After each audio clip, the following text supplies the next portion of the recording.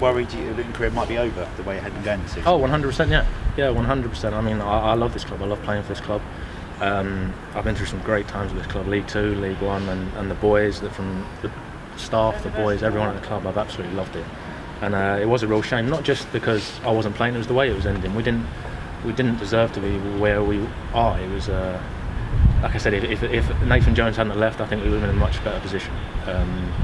And we sort of lost our way. I think Danny Hilton said it recently. We lost our way. The dressing room wasn't the same as what it was.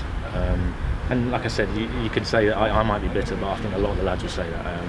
I'm not being bitter just because I wasn't in the team. I wanted Luton to stay up because we deserve to stay up. We'd all put in the hard work, League Two, League One. We deserve to be in this league. So no, it's good that things are the positive atmosphere, like I've already said. And being out of contract, was there any worry about playing these last 9 games because maybe an injury, and if you weren't going to stay at the club, did that ever come into your mind? Did you just want to play? Not at all. No, yeah, I just want to play. I just want to play football. I want to help Luton Town stay in this league because, like everyone else in there, I believe that we are good enough to be in this league, and I just want to help the club.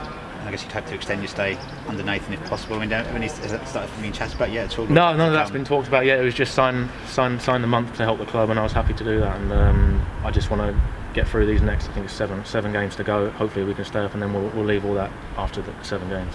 It's on the game. I mean, it was almost a great chance when Harry Cornick's cut. You were in the middle to make the cut back, but he went for goal in the end. So yeah, sort of hoping to get on the end of that one. Yeah. No, to be fair, if he puts it in the top corner and he cuts it on his left, I won't be able to go at him. But yeah, I'll give him a little talking to. But no, all that matters is the 3 points, and we're all delighted.